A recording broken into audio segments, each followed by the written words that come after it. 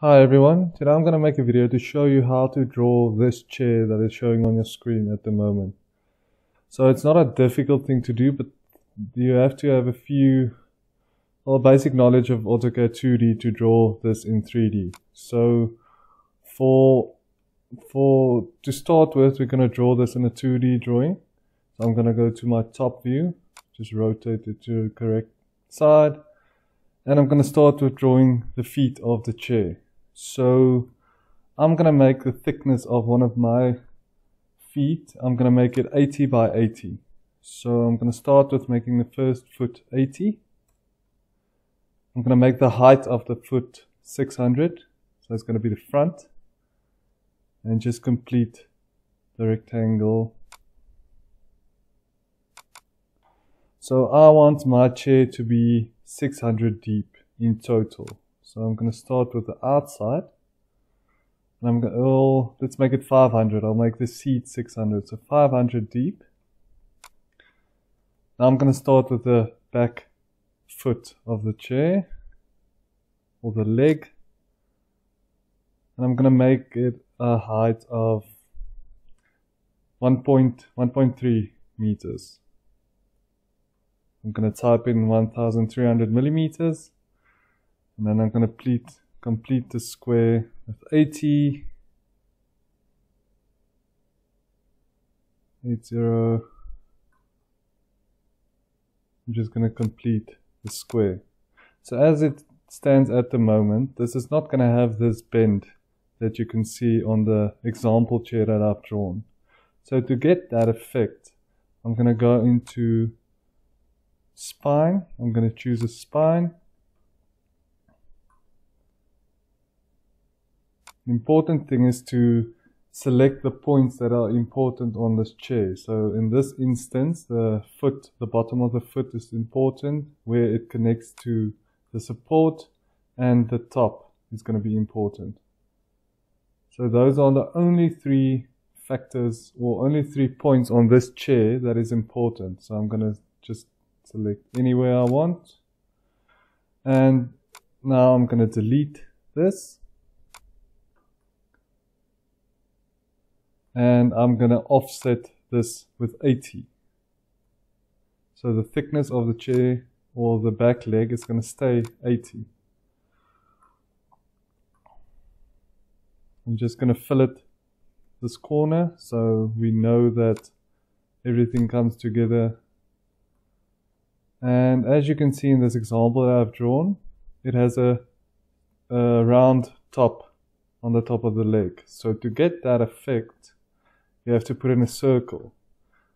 But the problem with the circle is it doesn't have a center point here. Yes, you can draw in a line, but there's an easier way. You can select the circle command, then type in 2p, enter, and it's going to ask you for 2 points to draw the circle. Now you can trim that circle, and there you have a nicely shaped back leg for your chair. So this red portion here, this is the support, or connecting the legs to each other. I'm going to make it a thickness of 100. So I'm going to copy this line down. CO, enter. Copy it down with 100. I'm going to trim off the extra piece of line. So there you have one side of the chair. Just trim that as well. So the thickness of this leg, I'm going to make it 80 by 80. So you can use a press pull function to get your chair, the leg 80. And the back one as well. I just want to show you an important thing with the press pull function. If the whole island that you want to press pull or extrude is not in the window, the press pull function is not going to work. As you can see, it will select this island, but it won't select that one because it's not all in one screen. So if I move the drawing up and I select the press pull function again, then you can select that island that it wants to extrude. So for the support, I'm going to make it 2 millimeters or 20 millimeters thick, so it's 2 centimeters. 20. So there you have one side of the chair already drawn. I'm going to rotate it 90 degrees. And I'm going to move it up to the drawing surface. And I'm going to move it over so I can use this as a reference. I'll show you what I mean now. So I want the width of my chair to be 500. So the total width should be 500.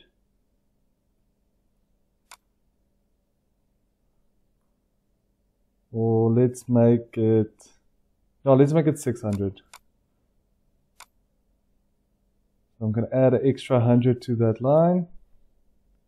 I'm going to use the mirror function. You can use the 2D mirror function. It's under modify, mirror, select that middle point, select to keep both sides, and delete that line. So now I want to put in a cross brace as well, but the support I drew here, it doesn't have a straight edge here because it went with the rotation or with the spine of the back leg. So what you can do is you can draw a new block, or you can just cut this one or slice this one so that it is square again. It's always quicker to use what you've drawn already than to draw something new. So I'm gonna rotate 90 degrees. I'm going to move this into place. Now you can use the press pull function to make it as long as it needs to be. And this can be any size that you choose. And then I'm going to copy this one back.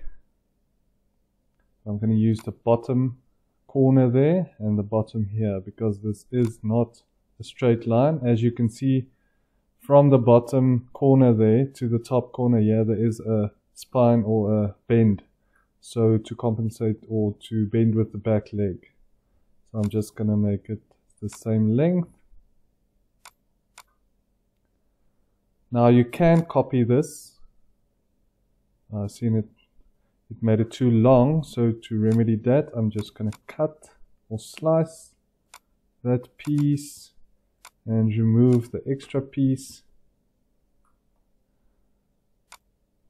So you can copy this to make an extra support in the middle. You can copy it to the base point. You can use that center point to this center point. So then you have extra support as well. Now to draw the cushion. So first it needs a piece of wood to mount the cushion on. So to get that piece of wood, I'm going to use this corner as a starting point.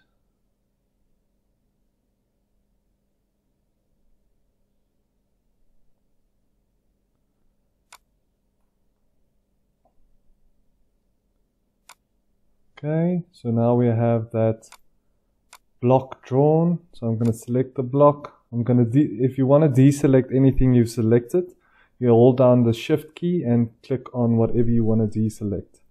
So I'm going to move this to the drawing plane. Use this as a reference. So I'm going to make the thickness of the support plank, I'm going to make it 15 millimeters. And the height of the cushion is going to be extra, let's say 30. So in total, I'm going to make this 45 high. So to get that cushion look or effect, you're going to use the fillet edge. And I'm going to make the radius. I'm going to make it 30. Now you select the edges.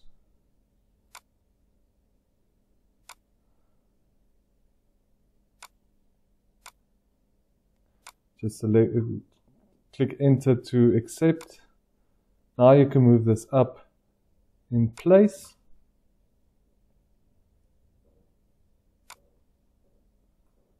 So as you can see, there's a nice fitting cushion on the frame, but I want mine to have a little bit of a hangover. So it should hang over all the supports. So to do that, I'm just going to scale my cushion up a bit. So I'm going to select the cushion, go home, scale, and I'm going to use the support plank as a base point. That middle there. Just rotate to see if it's the right one. I'm going to use that, and I'm going to make it 10% bigger. So I'm going to scale it by a factor of 1.1.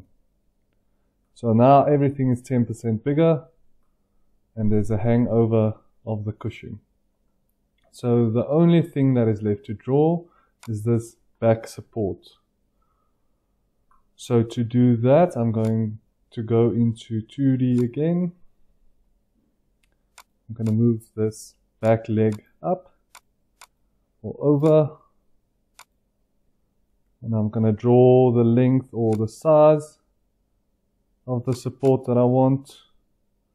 Then I'm going to draw the width of the support.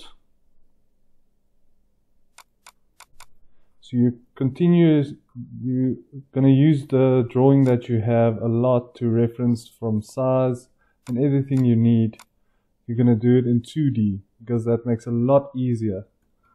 So I'm going to rotate this so that it's parallel with the other line. But first I'm going to make a copy because I want to keep that angle at what I've drawn it.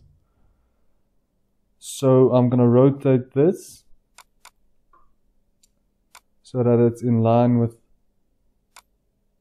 the bottom line or the width that I've specified.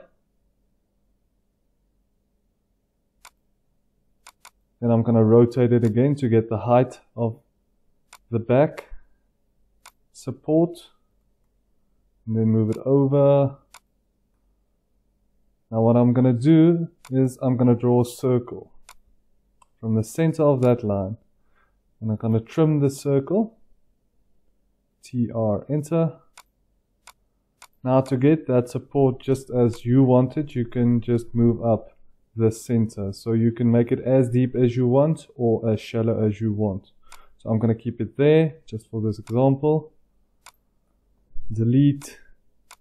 Now I want to make the thickness of this support. I'm going to make it 2 centimeters as well, or 20 millimeters. So I'm going to select offset, type in 20, enter,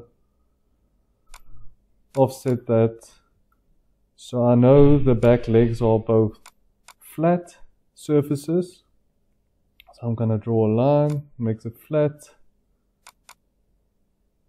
So I'm going to extend this arch with E, or it's just E. No. Oh, it's EX, enter. It's for extend, and it's going to extend it to the closest line to you, or to the point where you click. I'm going to press pull the back to the specified height. That's why I left that line there. I'm going to rotate it over.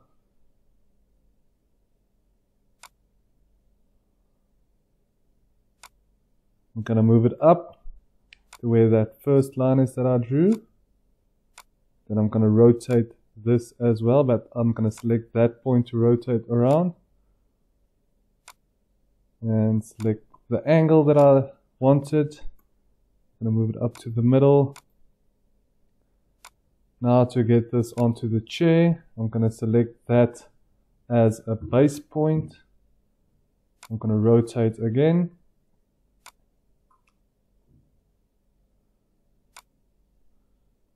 Okay, so then you have this that you want to move. So I'm going to select that and click move, or type M, enter to go into the move command. Select that point and move it over. So as you can see, out of the 2D drawings that I made the whole time, we've created this 3D chair.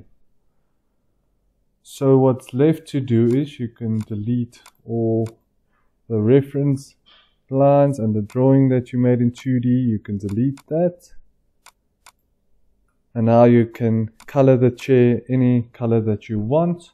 And the easiest way I found to do it is to select anything, type in PR, enter, and change the color to whatever you wanted. So if you want this chair to look a bit more like a real chair, you can chamfer the edges with 3D chamfer,